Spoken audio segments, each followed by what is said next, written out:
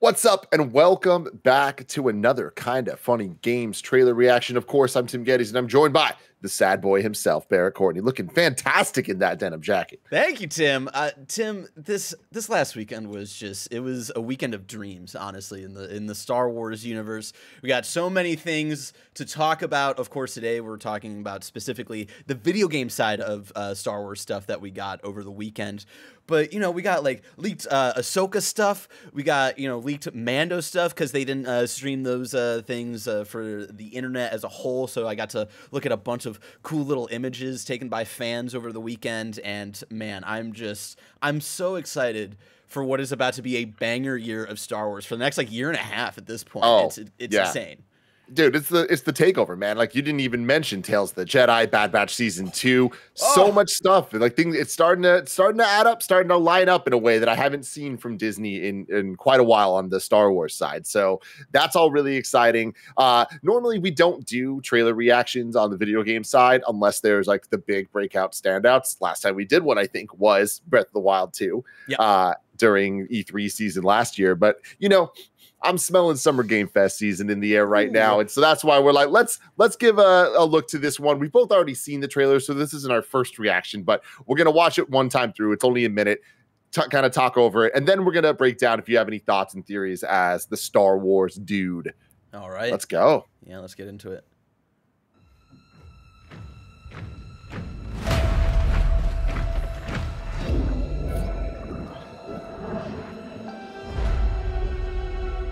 I'm also just so happy it's happening. I know. Like, we kind of knew. Yeah, it was like gonna happen for sure, but I'm excited about 2023. Why lead I imagine it'll be first half. when they won't follow?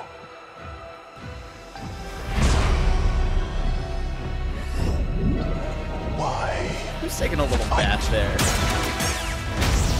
Whoa, the way that sunk up with, like, the music, too. Hot. What is your next move, Looks so good. Jedi?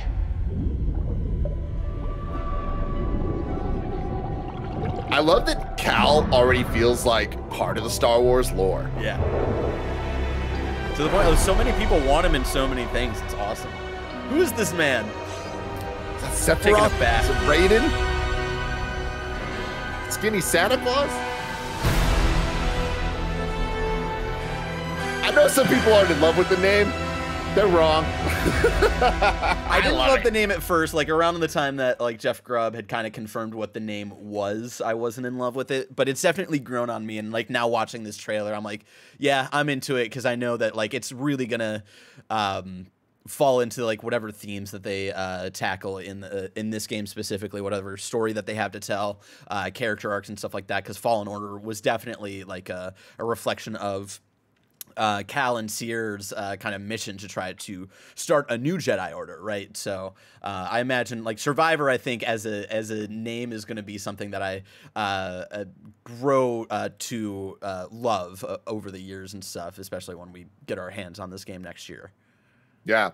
I mean, my favorite thing about this trailer, I know everyone's all up in arms about who is the guy without an arm in the back to tank, but for me, it is the shots of seeing Cal fight the dude who's probably the same guy. Maybe, I don't know. But the idea that he gets his lightsaber stolen, we were wondering going into this, how are they going to Metroid it? How are they going to debuff Cal after how powerful he got by the end of the first game? And it's well, that's an interesting way to Samus loses her armor, how do they have that for this one? So I'm intrigued by that.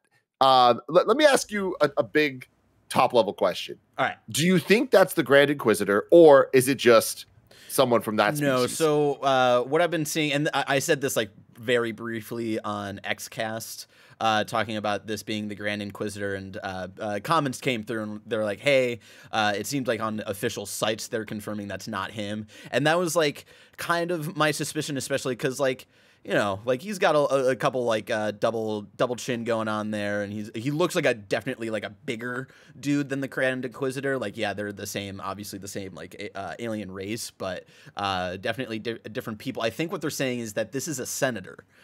right here, which is very interesting of like, why is this random senator like really interested in Cal specifically, which I don't really have an answer to, but like I'm really interested to see like where that goes. So yeah, that'll be interesting. And I think it was just like weird timing, right? Because we just got Kenobi, the Grand Inquisitor, kind of made his live action debut in that. Then with this trailer coming out in the same week with someone who looks like the Grand Inquisitor, I think there was like assumption even on my part of like, oh, that's got to be him, right? But yeah, it doesn't seem to actually be the same guy. Yeah. So then going forward, what's your big takeaway from this? Like, what is the thing you're most excited for to talk about? Tim, I think we need to just talk about the elephant in the room. People in the comments, I'm about to be back on my bullshit, the same level of bullshit that I was on a year ago, theorizing about hydrated Ganon in the Breath of the Wild 2 trailer from last year, which feels like forever ago at this point. And it's on the same level of bullshit where I understand this theory that I have that is coming together in my head is probably not correct. But this is, you know, like I'm just kind of seeing puzzle pieces align. Do all of the pieces fit together? Who knows? Only time will tell. But let's break it down for you, Tim. Of course, it's you know, they talked about in the press briefing or whatever. This is 5 years after the events of Fallen Order.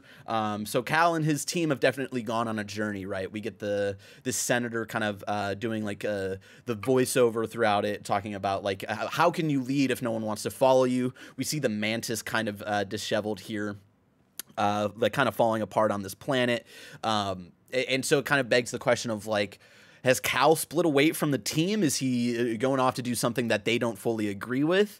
And is that leading him to whoever this man is taking a really nice bath here at the end of this trailer?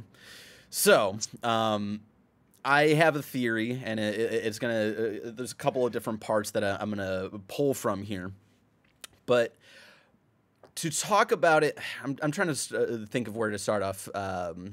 The best place to start off. And I think it's... Craft me a tale, Barrett. I'm going to craft you a tale of Star Wars Jedi Survivor and what I think it's going to be about, right? After the events of Fallen Order, where Cal decides, no, he doesn't want a new generation of Jedi to possibly go through what he and Sierra and like other Jedi went through with Order 66. You know, what is his next step? What is his journey? And I could see a headspace where he is at, where he maybe wants to learn about the past of the Jedi, to learn about what were the Jedi like at the height of, you know, like them being true to who they are. When did they become misguided? What led them to the fall of the Jedi Order with Order 66 and all that stuff? And what if he hears a rumor about, and again, remember the name Survivor, the kind of theme of Survivor, right? What if he hears a rumor of a certain Jedi who maybe on some planet, some way, shape, or form has survived a very long time? And, you know, Cal might hear this rumor, hear the story, and become obsessed with, like, learning of finding this Jedi and learning from this Jedi who might be from a time way before the times of Order 66, to learn from him of, like, why did the Jedi fall, right? Where did we go wrong? And so he becomes obsessed with looking for this ancient Jedi. Maybe that you know, grinds some gears between him and his team. Maybe they're like, you're becoming too obsessed with this tall tale. Like, there's no way it's true. And then, you know, maybe he lands onto this planet by himself with the mantis, and it comes upon this back to tank here with this man right here. But what if the rumor isn't fully correct, right? He's hearing tales of an ancient Jedi who has been able to survive a very long time. And he, you know, resurrects this Jedi who's been able to survive in this weird back-to-tank, and, you know, learns a little bit from him, is aligned with him for a little bit. And then we kind of learned that maybe this Jedi isn't who, you know, Cal thought they were. And they end up, you know, being pulled a little bit to the dark side. You know, this might sound a little familiar. And again, bear with me here, because I know the weight that this is gonna... I know the weight that the statement is about to bring. Oh, let's go. What if we're bringing Revan back into the main canon, crossing storylines with our boy Cal Kestis? Now, of course, this guy doesn't completely look like Revan, because I think there's a canon version of what Revan looks like, you know, all of this stuff. And so I know that it's kind of like crazy talk of where I'm coming from here, but especially with the Knights of the Old Republic remake coming out in the next couple of years. I forget if they confirmed like a 2023 thing on that or whatnot. And there's rumors of them bringing elements of both 1 and 2 into that remake. Of course, this is them trying to, you know, we're going under the assumption that all new Star Wars stuff are canon. Maybe they're trying to rework things to make it fit into the canon that, you know, all the kind of head Star Wars people want to fit into the story that they're telling. You know, what if they decide to add a new element where Revan is, you know, in this weird bacta tank for a very long time, since the times of the Old Republic, and is able to survive and essentially like reawaken in the time of the Empire, and something that they could play around with there. And of course, you know, what if this is Revan and, you know, Cal and him kind of like meet, they talk a little bit, and then slowly but surely Revan kind of gets pulled to the dark side as he does, especially learning about the time of the Empire, learning that the Jedi fell, that the, you know, the Sith have truly taken over the galaxy this time, you know, and, you know, we see him kind of fall back, because this 100%, even if it is Revan or if it isn't, the person in this tank who only has one arm, they only have their one left arm. This is 100% this same person right here, who's only bringing up their lightsaber with their left hand. It doesn't, like, you're not really seeing the right arm and stuff like that. There's other shots too, like of him in the tank. I think it's earlier where it's like it's so clear that he only has one arm. Yeah, like this above shot. Like they're bringing attention to that. Yeah. Yes, and so I know it's insane. I know it's crazy to think about, you know, them trying to like essentially have Revan time travel from his day and age over to here. And that's why I'm personally not even fully convinced of it, but I could see it, especially of just like the idea of a Jedi surviving this long to this day and age, and learning how to survive in this new day and age. And I think that's going to be a really cool reflection of where Cal is at in his journey, in his character arc, and I think it's going to lead Cal down a interesting kind of point in his life where he split from his team possibly, and all of this stuff. And again, whoever this Sith Lord we're assuming is, whether it is actually, you know, my crazy theory of being Revan or not, you know, we see, you know, him smack the lightsaber out of Cal's hand, which then we see, you know, is being delivered by the stormtroopers to this senator in this shot here, where he looks over Cal's lightsaber. I wonder if this Sith, like, knowing that the Sith have fully taken over, he's like, oh, maybe I can send this as a peace offering to kind of like hang out with the Empire for a little bit, and so I can kind of find my place in the Empire until, you know, I try to betray the Emperor in some way, shape, or form. So that's my crazy level theory, where there was a moment on Friday where I was like, wait, what if this is all coming together, especially with the Knights of the Old Republic remake coming out, and them maybe redoing story elements and like all of this stuff. And you know, we know that Filoni has played with the idea of bringing Revan back into the current canon and all this stuff. Like, things are starting to align, maybe in places where they aren't truly aligning, in my head at least, of especially with maybe them not fully bringing the Star Wars video game characters over into like the live action stuff, because I know people want Cal over in like Kenobi and stuff like that. I don't really think that's ever going to happen. But what if they're looking at it of like, hey, we've got such a big universe in just the video games. Wouldn't it be cool if we can start having those crossovers in those video games and have these characters meet and interact and stuff like that? So that's where I'm at. Even if it isn't Revan, I do think the rest of that theory, I think, is pretty solid, of a rumored ancient Jedi who has survived a very long time, who turns out to be a Sith Lord that Cal has to now deal with, and that is going to be his like main foe in this next game. Yeah, man, I think that's a great theory, and I think that it adds up, especially when you add the Knights of the Old Republic remake happening, and the little we know about that. I feel like there's a lot of things that, although we don't know, we can assume that there's a chance that they will make that canon, that they will be like, yeah, no, there is a story in the remake that is canon to the lore of the Disney Star Wars experience. So that all adds up to me. I do think we're going to see Cal in live action at some point. I don't think it's going to be in Kenobi, but I do think that those timelines kind of adding up is very telling, especially when earlier in this episode we talked a little bit about like the other shows that they announced. They're really dealing with specific time periods and kind of building out narratives that kind of enhance each other around certain events. They're filling in gaps, especially between the prequel trilogy and the original trilogy, which is stuff that like we as fans have wanted for the longest time in like the current like canon and stuff like that, especially.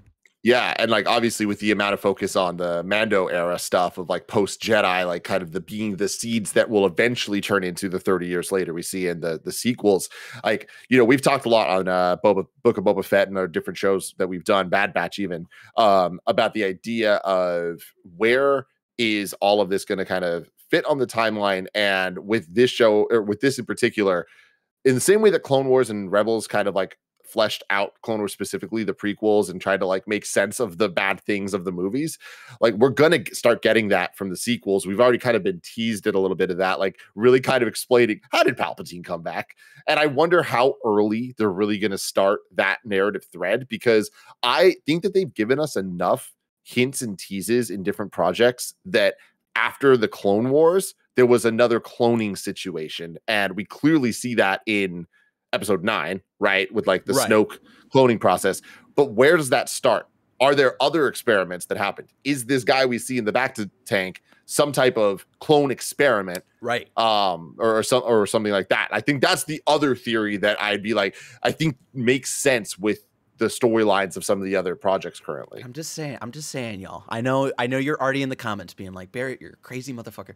And it kind of looks like Revan's chess piece here. I'm just saying, not fully, but kind of, a little bit. It kind of looks like his gloves. Another aspect that I wanted to bring up, of course, we see the dismantled Mantis kind of like breaking down on this planet that we assume Cal, this is the same planet that I'm going to assume that Cal finds this person in the bacta tank, right? We see this planet kind of near some weird space anomaly, and like that also brings in the question, of course, you know, we got what's the Exegol in episode 9, right, where they go like through the weird vortex. But like I also like ask the question of like, are we going to get into some wild space territory in this game, right? Like it's known from the Thrawn's backstory. Him and his people kind of come from wild space, like, and if you don't know, wild space is essentially the galaxy outside of like the established like Empire and Galactic Republic and stuff like that, where it's just like, I don't know, we don't go there. That's like uninhabitable and stuff like that. And like we know Thrawn to come from there and stuff like that. So I wonder if like something like that might be in play here, of like maybe this is someone that's like, you know, not even like from the Galactic Republic, kind of a part of space, right? Which would be interesting, and like how that plays into it. From the Revan, I think, backstory, I think it was like, you know, he went off to help out, or at least in the his original story, I think, is like he was a Jedi and went to go help out the war that was happening on Mandalore, and then kind of like disappeared for a bit with his Padawan or something. I forget the specific relationships, but eventually like they turned into Sith, and they eventually come back into to the Galactic Republic as Sith lords and try to take it over.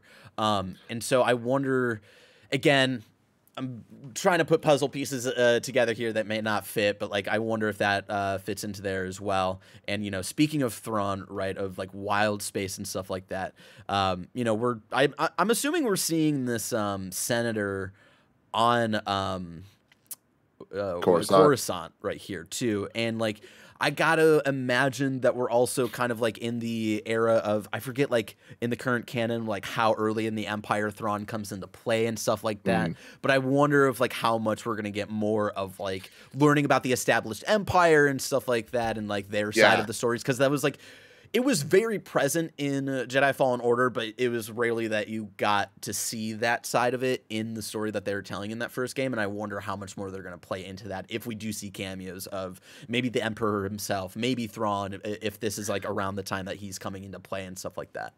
Totally, man. I mean, like looking at what Jedi Fallen Order 1 did, I think that they succeeded at creating a new core cast member that we love and care about in Star Wars with Cal. But I think even the supporting cast, obviously with Sierra and with Greasy Money Baby and all that, like we loved them. But the game had a strong group of villains, and then it had Darth Vader, right? It also had that like, and the cherry on top. I feel like with what this is as a sequel, they need to have an iconic villain that is added to the lore in the same way that Cal was added. And I think that they have the easy layup with Revan. People love Revan. All they need to do is find the right way to canonize him and like take the good of his previous stories and apply it here with characters and a world that we already know and love.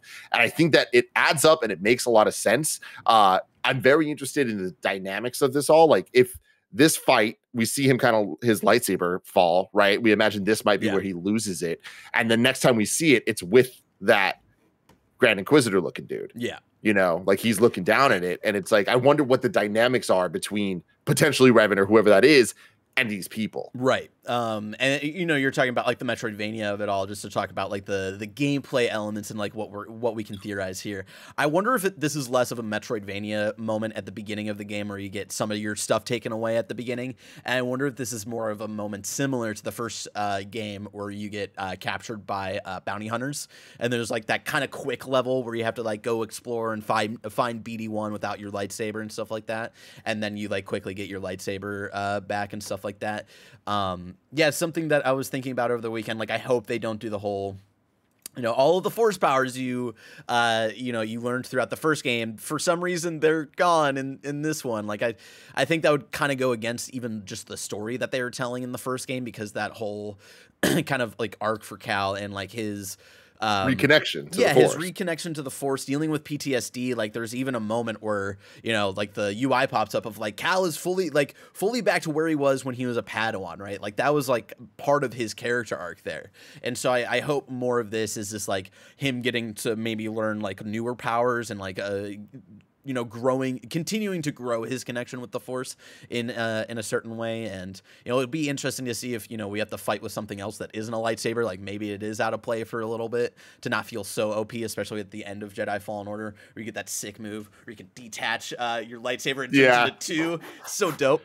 And so that'll be interesting, especially because like in this trailer, it doesn't really show his lightsaber being like two-sided, but I wonder if that's just like them kind of choosing it as like an aesthetic thing. I don't know if that really means anything truly when it comes to the gameplay, but yeah, I hope there's not too much of like a Metroidvania kind of like your force powers. You don't know how to force push or pull anymore. Sorry. Totally. Yeah, you know, I gotta say, this trailer gets me really excited. I think that it kind of did its job, and I think taking out the Revan possibility, I'm excited for who this is, and I feel like it could be a nobody, it could be a new character, it could be someone obscure from the comics that makes somebody that loves the comics really happy. I don't know.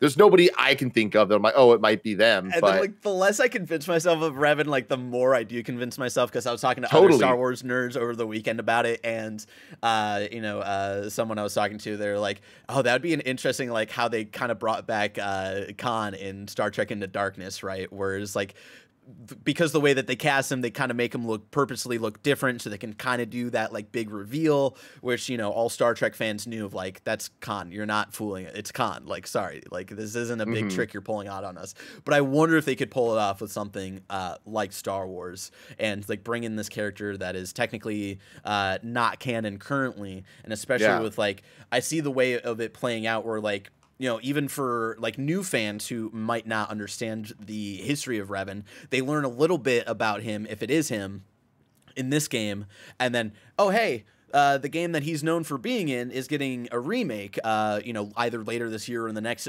couple of years. And now that you're kind of interested in him with like his role in this new game, go back and like look at his journey that's now canonized and kind of reworked for the current canon and stuff like that. Like, those are the other pieces where I see of like, oh, I could totally see if I'm right. Like, I could see that's why they're kind of like breaking it out in these pieces, and why they kind of want to like bring back a Knights of the Old Republic remake and stuff like that. So again, I've been called a madman before, you know, and I've definitely earned that title before, but, you know, I'm willing to bet right now, at least where I'm feeling, that our boy is coming back into the canon. I think it adds up. I think it's exciting. And like I said, either way, I'm interested. I can't wait for this. 2023. 100%. Fingers crossed it's early 2023. It feels right to me, but hey, we'll have to wait and see. I'm sure we'll see some more gameplay or something at some point during Summer Game Fest, but I don't know. We'll see. But Thank you so much, Barrett, for hanging out, talking about Star Wars, all that stuff. Thank you for humoring me. Yeah, no, dude, that was great. Also, we're going to be doing our weekly Obi-Wan Kenobi breakdowns, youtube.com/KindaFunny. Go check out the screencast. We'll be there for you. But until next time, I love you all. Goodbye.